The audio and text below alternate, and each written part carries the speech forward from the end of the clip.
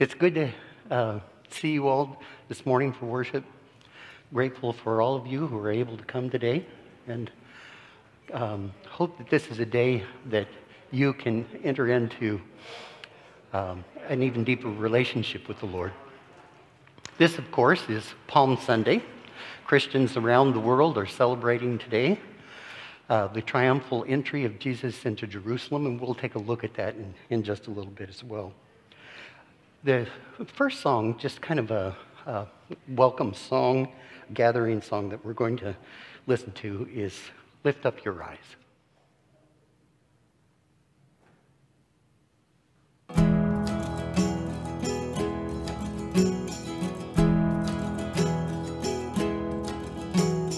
Lift up your eyes and look for him, Jesus the coming Savior King, born to redeem the world from sin, bringing his peace to all.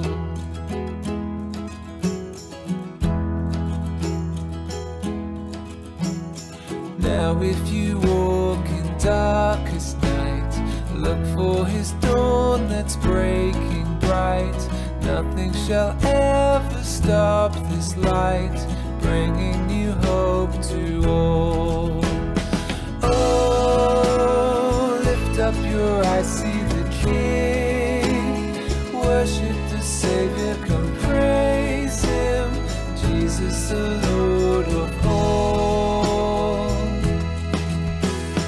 Oh, once in a manger he lay, now lifted high he is reigning, Jesus the Lord of all.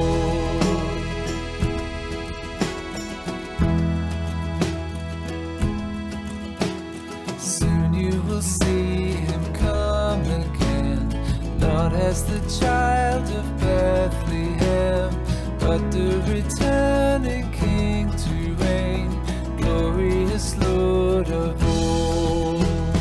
Oh, lift up your eyes, see the King. Worship the Savior, come praise him, Jesus the Lord of all. Oh, once in a manger he lay, now lifted high he is reigning, Jesus the Lord of all.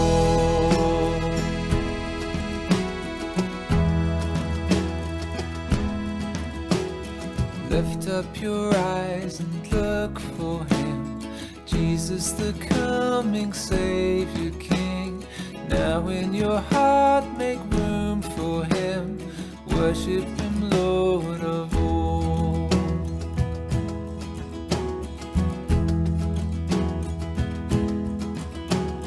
Lift up your eyes and look for him, Jesus the coming Savior King.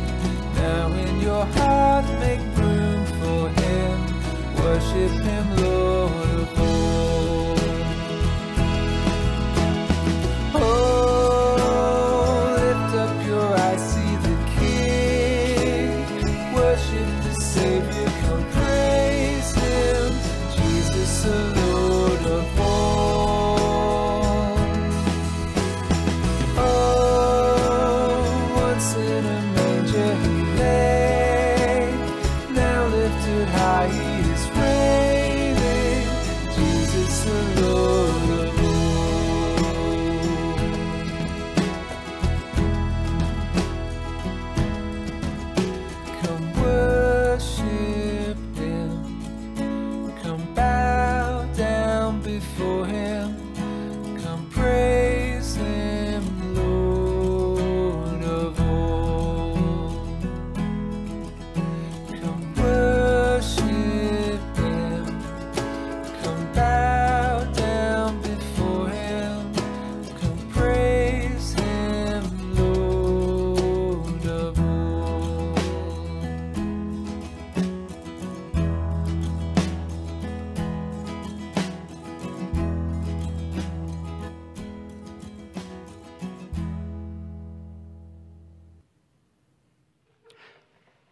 since we're celebrating that day, that great day when Jesus came in and was lauded in Jerusalem, the children gathered around and praised him.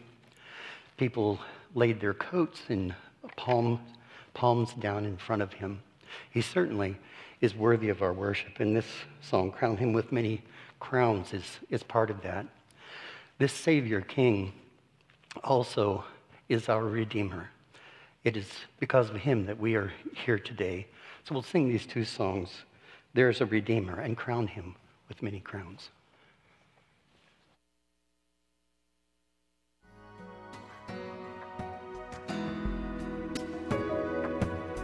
Crown him with many crowns, the Lamb upon his throne.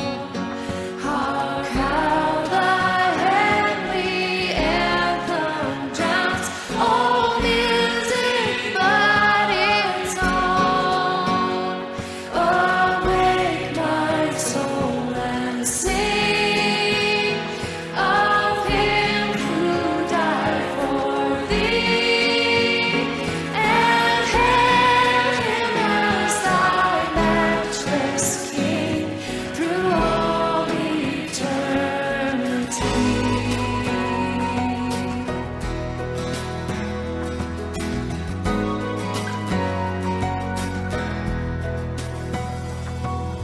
Crown him the Lord of life, who triumphed o'er the grave, and rose victorious in the strife for those he came to save. His glories now we sing, who died and rose on high, who died eternal life to bring, and lives that death may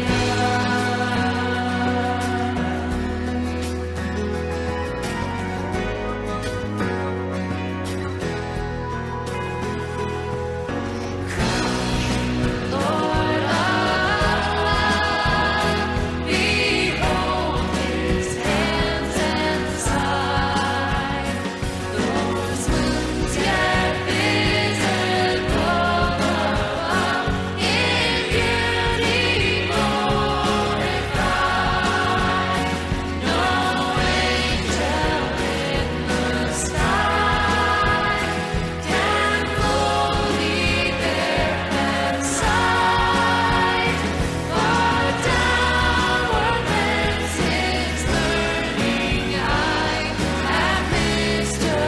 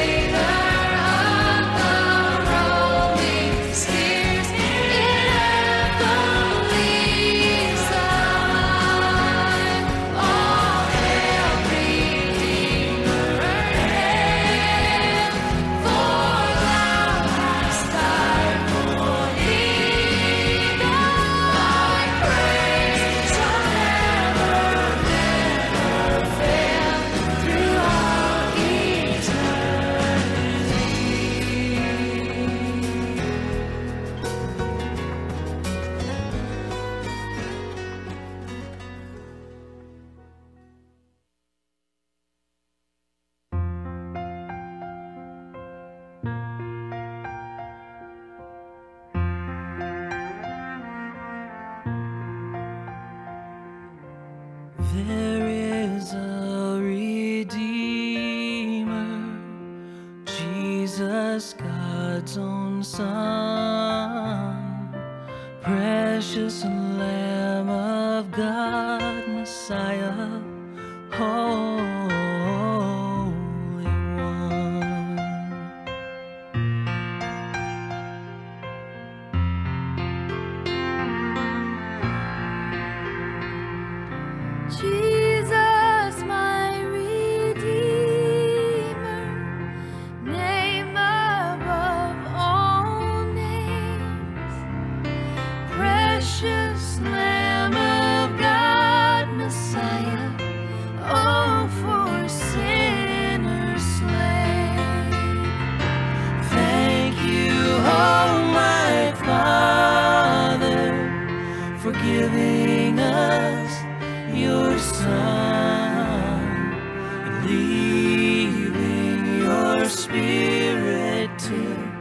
the work on earth is done.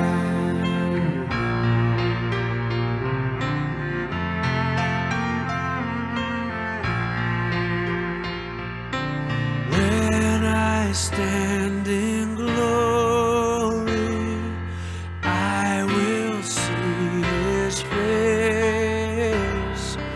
There I'll serve my King forever in that holy place.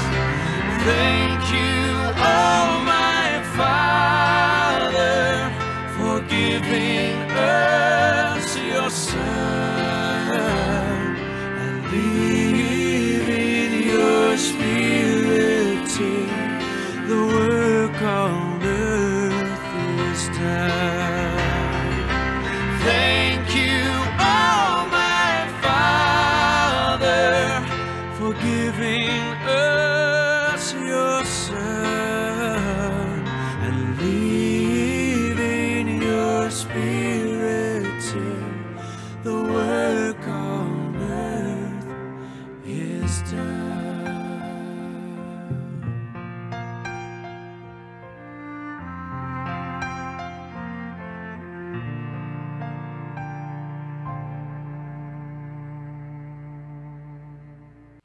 We'll enter into our time of quiet reflection and asking the Lord what the Lord wants to teach us this week.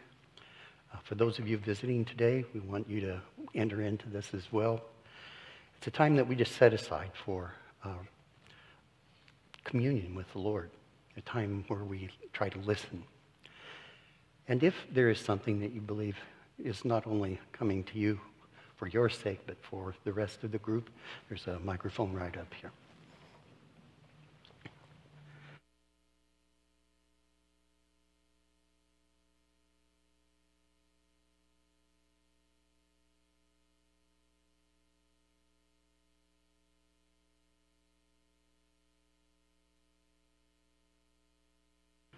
Heavenly Father, we would like to join Ollie in praying for this person and for these children. We know that you can do all things well. Come alongside this one. Strengthen her. Help her. Help her in ways that she hasn't been able to see how important it is for her sake and for the sake of those she loves. Please be kind to all of them and pour out your Holy Spirit on them. We know that changes like this don't happen easily, and very often they just don't happen without your sovereign work in our lives. So we pray with Ollie, asking for you to be gracious and merciful toward them all. Amen. Thank you, Ollie, for sharing your burden. We are instructed to bear each other's burdens and so fulfill the law of Christ. And now we can join him in praying in an ongoing way for that. This morning we're going to take a look at, again, the whole story of Jesus coming into Jerusalem in those final weeks that were part of his life. The little picture here you can see is a picture of a favorite place of mine. And at the top of the hill up there is a cross. It's a huge cross up there. You can walk up this way and you can see some paths that kind of crisscross the hillside and go up to the cross up there. Next week, your brothers and sisters in Christ are going to be on top of that hill watching a sunrise as they celebrate Easter together. So it would be kind of fun to think about them this coming Easter as they celebrate too. So we're going to take a look at Matthew 21. If you'd like to turn to Matthew 21, we're going to look at verses one following. And would you join me in reading the text? As they approached Jerusalem and came to Bethphage on the Mount of Olives, Jesus sent 2 disciples, saying to them, "Go to the village ahead of you, and at once you'll find a donkey tied there, with her colt by her. Untie them and bring them to me. If anyone says anything to you, tell him that the Lord needs them, and he will send them right away." This took place to fulfill what was spoken through the prophet. "Say to the daughter of Zion, see, your king comes to you, gentle and riding on a donkey, on a colt, the foal of a donkey." The disciples went and did as Jesus instructed them. They brought the donkey and the colt, placed their cloaks on them, and Jesus sat on them. A very large crowd spread their cloaks on the road, while others cut branches from the trees and spread them on the road. The crowds that went ahead of him and those that followed shouted, "Hosanna to the Son of David! Blessed is he who comes in the name of the Lord! Hosanna in the highest!" When Jesus entered Jerusalem, the whole city was stirred and asked, "Who is this?" The crowds answered, "This is Jesus, the prophet from Nazareth in Galilee." Jesus entered the temple area and drove out all those who were buying and selling there. He overturned the tables of money changers and the benches of those selling doves. "It is written," he said to them, "My house will be called a house of prayer, but you are making it a den of robbers." That's the text this morning. This is an unusual thing. On this particular day, there was probably, some estimates, 300 to 400,000 people had come to Jerusalem to participate in the Passover. And what Jesus found there was not just a lot of people, but the temple itself had been misused. It says in our text that Jesus rode into Jerusalem and that the people praised him and said, "Hosanna." They thought there was going to be some kind of a change. They kind of hoped, I think, that Jesus would come right into Jerusalem and then make his way up toward the temple and go on up over to the Roman garrison and declare that he was their Messiah. Instead, he makes a turn and goes to the temple. The garrison was right on the left, you might say, if you were coming up the hill. It must have been an amazing thing. The temple had been rebuilt by Herod, and Herod built this very large fortress, basically, above the temple. And it was supposed to be there for protecting the temple. It really wasn't there to protect the temple. It was there to control things. From that vantage point, the people from Rome, the Roman soldiers, could see everything that's going on down here. And if anything got out of hand, they'd be right down to take care of it. It was about control. In fact, the Romans didn't allow the priests who would serve in the temple to have their robes. They had to closet them in the fortress. And so every so often when they wanted to do something, they had to go to the Roman soldiers, and they had to get their robes out of this closet and bring it down. You can see it's all built around control. Who's in charge? Well, this is just a reminder of who's in charge. And for Jesus to enter the Jerusalem at this time, and for such high hopes, people began to exclaim and say, "This is Jesus.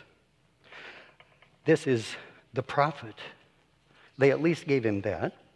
This is the prophet that's come to us. Hundreds of thousands of people filling the streets. A victory parade forms on the edge of the city.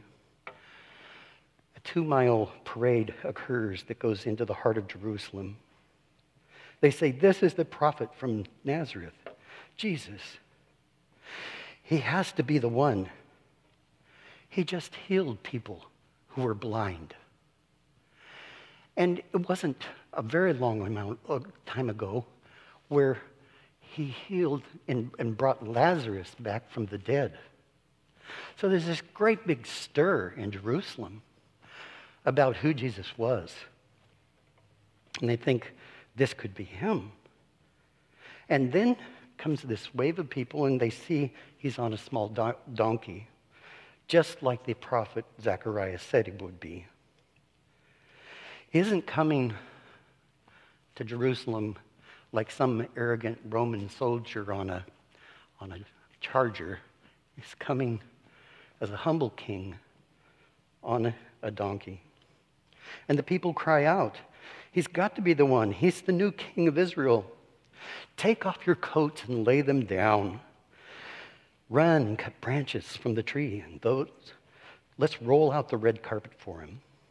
As he draws closer, the people yell, "Blessed is the King who comes in the name of the Lord. Praise the new Son of David. Blessed is the King of Israel." They are excited because the Blessed One himself has come to judge the ungodly. And of course, they're not in that category.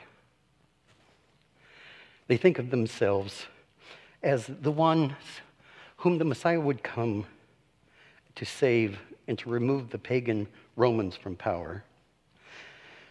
But then something strange happened. He didn't veer off to the left to go to the fortress. He goes to the temple. And he drives out the people who are providing a service of convenience for all the those making a pilgrimage during Passover. Because the Jews couldn't bring their Roman or Greek coins into the temple.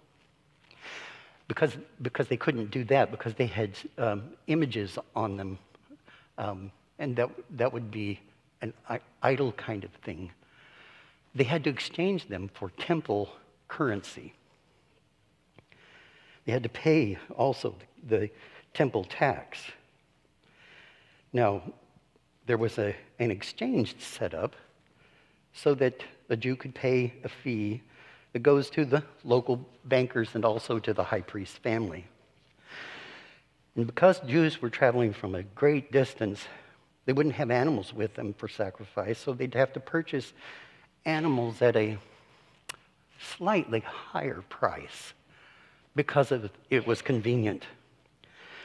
The money changers and those who sold the animals for sacrifice used to be outside the temple. But when Caiaphas, who was the high priest at the time, when Caiaphas came to power, he let them move into the temple courtyard. After all, how would they pay for the temple expenses unless this kept going? And Jesus confronts those practices. Now, you might ask, who's violating this holy place more? The Roman soldiers with the high priest's garments locked inside, or the temple bankers who are making money off of every poor person who'd come to pray?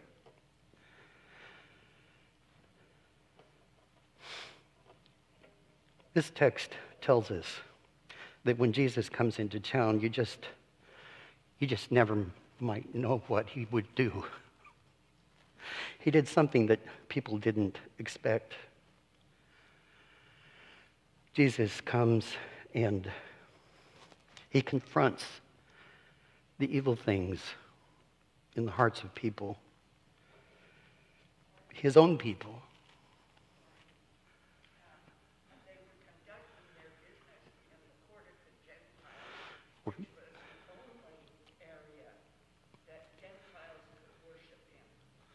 Yes.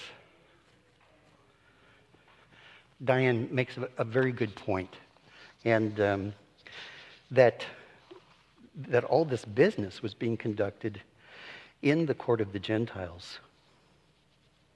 And that's one of the reasons that was actually getting in the way of them being able to worship. Can you imagine? Hundreds of thousands of people jammed into a city with animals all throughout this courtyard for them to be able to buy and sacrifice. It had to have been almost mind-numbing. You've probably been in some cities where they're just noisy and you have all the animals, have people selling things. And that area that Caiaphas allowed them to come into was what Diane said. It was the place for the Gentiles to worship. There's a passage of Scripture that talks about them coming to worship, and that God had set the court of the Gentiles up and said any person who's not a Jew from any nation, if they would love to come and worship me, if they want to give themselves to what I've spoken to them through the prophets and what is given through the Holy Scriptures, if they want to humble themselves and come and bring their sacrifices, I will surely accept those. This is talked about by one of the prophets in the Old Testament. And here he says, you've made this place a den of thieves. Another gospel, John's gospel, contains another phrase. He said, you've made it a emporium, basically, is the word it comes from the word emporium comes from this Greek word that's used there. So you've made it a great big store here. Basically, Jesus is confronting the fact that all this religious preparation, pilgrimage, had gone south. People weren't in the courts who were selling and exchanging and taking advantage of the poor. They'd lost it. They'd lost the real reason to be in the temple. The temple was a place to draw near to God, to praise and worship God. All of these practices that they'd had were supposed to lead them to consider carefully the cost of sin that was evident in the animals that were sacrificed. The high cost of sin. And that Jesus would eventually be that lamb who was slain. And here were people getting in the way of others wanting to come and worship. Can you imagine trying to stand in the court of the Gentiles with all this going on and worship? It would be so difficult. Whenever someone, this may seem like a strong reaction that Jesus has. It's not in light of who he was, both as a human being and God himself. I believe that Jesus believed in the Father's plan through the centuries to redeem humanity back to himself. I think as a human being, he looked at that and he believed that God was calling many, many people and that he was going to use him in particular in that plan. It was going to be a different plan, but he was totally committed to that plan, absolutely committed to the plan of redemption of you and me. He would give himself as that great lamb, dying for you and for me. So he rides into town, and they begin to give him his due. This is truly the fitting response to who Jesus is, to stop and to worship. But all these other things had gotten in the way so that people completely were disconnected with the fact that God was calling them to come and worship here, to humble their hearts, to say the same thing about their brokenness, their sin, as God says, and to find forgiveness, and to commit in a new way to God's way and will. That is exactly what he wanted for those. You see, in that entry, before he even got into town, one of the Gospels saying that Jesus stopped and he wept over the city, and he quoted a passage, "Oh, Jerusalem, Jerusalem, you who kill the prophets, how I'd like to gather you under my wings, but you would not." It's heartbreaking to Jesus to see that kind of walling off of our lives from him, so that eventually we just do religious things and there's no heart in it. That's what he came to deal with. That's why he addressed what he saw in the temple, wanted to correct it. When Jesus comes into town, he might and did challenge things that were dear to people. And at times, if we'll open our lives to him, he may challenge things that are dear to us, the things that are keeping us away from God, or the things that are keeping others away from God, because we're not as we could be. These are the things he challenges. He wants people to experience God and for people to not get in the way. And that's what we need as well. For us to not be in the way of other people experiencing Christ. Not just in an active sense, but also in a passive sense. We're in the way if there's nothing about us that distinguishes us as followers of Jesus. I'm not talking about looking good like the Pharisees liked to look good. I'm talking about a dynamic of life that only Christ can produce in a person's life as they give themselves to him. That's the kind of life. It's all accomplished by him. Change, real change, comes through him. Change for the better. Change for us all. Change for his church. And it's an act of his grace.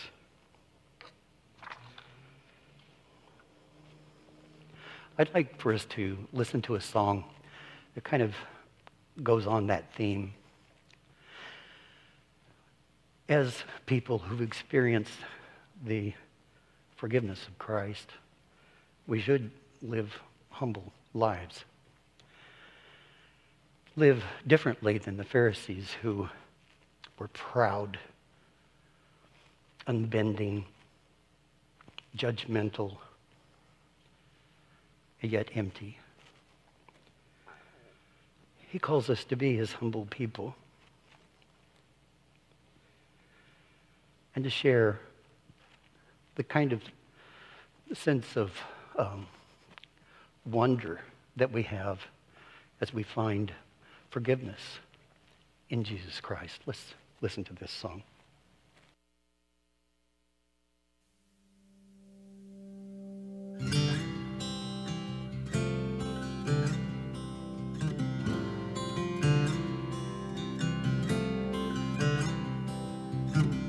My worth is not in what I own, not in the strength of flesh and bone, but in the costly wounds of love at the cross. My worth is not in skill or name, in win or lose, in pride or shame, but in the blood of Christ that flowed at the cross.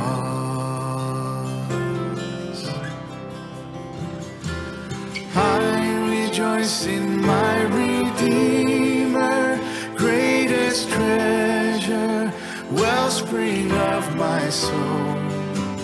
I will trust in him, no other. My soul is satisfied in him alone.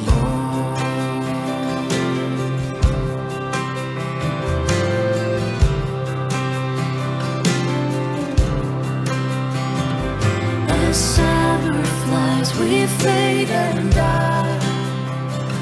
Fame, youth, and beauty will be mine.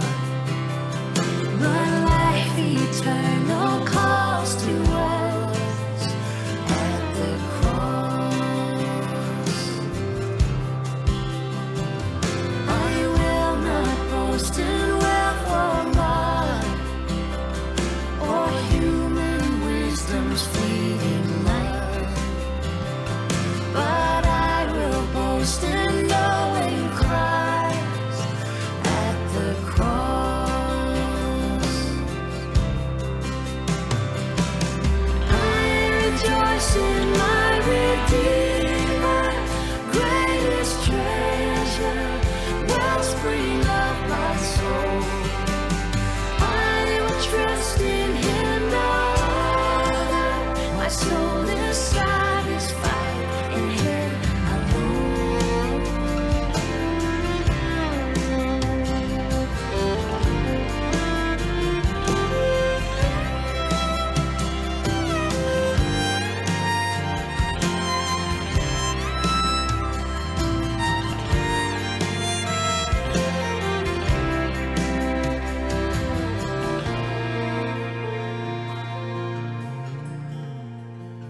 Two wonders here that I confess, my worth and my unworthiness, my value fixed, my ransom paid at the cross. I rejoice in my Redeemer, greatest treasure, wellspring of my soul. I will trust in him, no other. My soul is satisfied in him alone. I rejoice in my Redeemer, greatest treasure, wellspring of my soul. I will trust in him, no other. My soul is satisfied in him alone.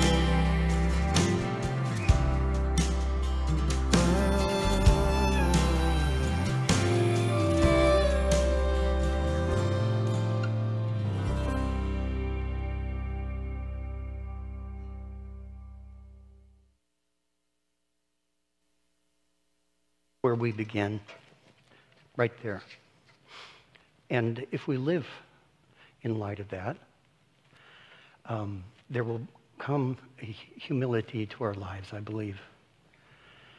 And Christ is pleased to share his gifts with his people and to use them to herald good news, wonderful news to the people that we come in contact with. Brenda, I thank God that you took that step, sharing the gospel.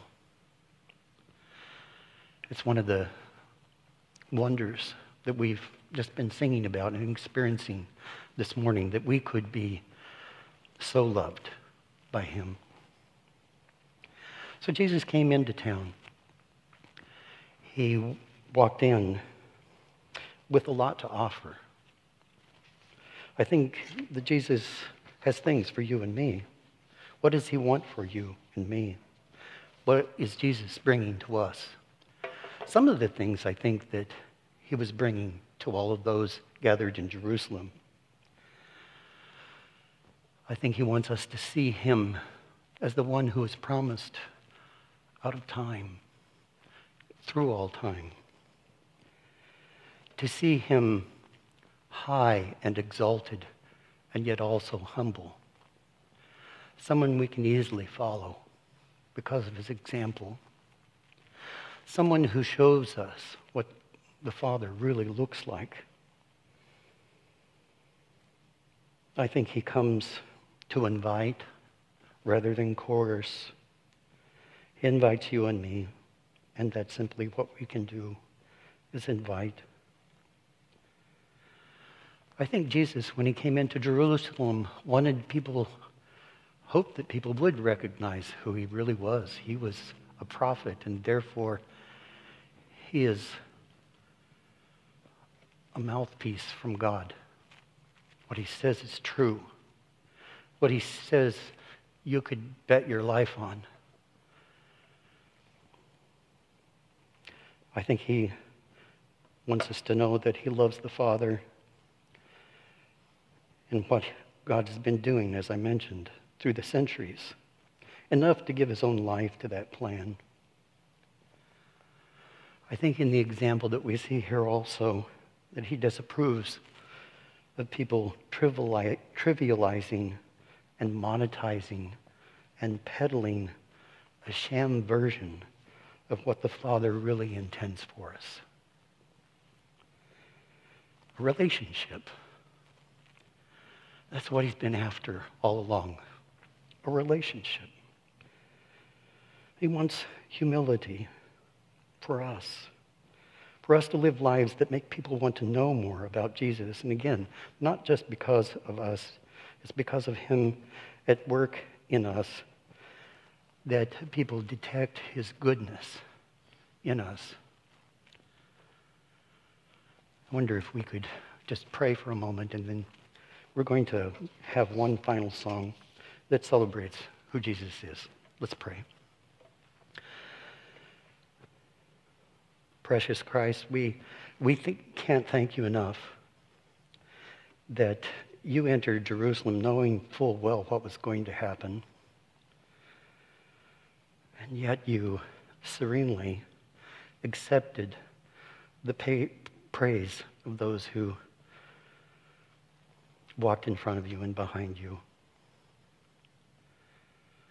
What long-suffering you have. We look to your cross and we hear you say, Father, forgive them, because they don't know what they're doing. You must know, dear Christ, that at times we are the same. We don't know what we're doing, how we need you. Thank you for your mercy, dear King Jesus. Thank you for standing in for us and giving us new hope. Be with us this week as we think about your Passover and your Passion on Good Friday. We ask this in your name. Amen. Our final song.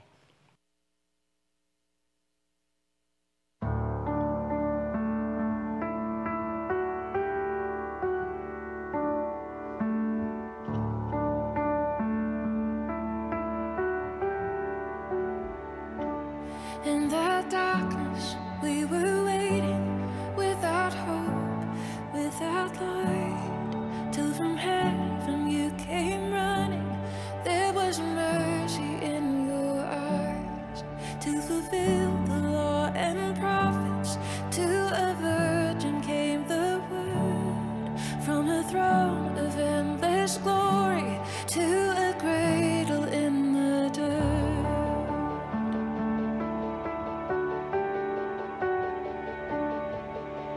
Praise the Father, praise the Son, praise the Spirit, three in one. God of glory, majesty, praise forever to the King of Kings. To reveal the kingdom coming and to reconcile the lost, to redeem the whole creation. You did not despise the cross, for even in your suffering you saw to the other side, knowing this was our salvation. Jesus, for our sake you died.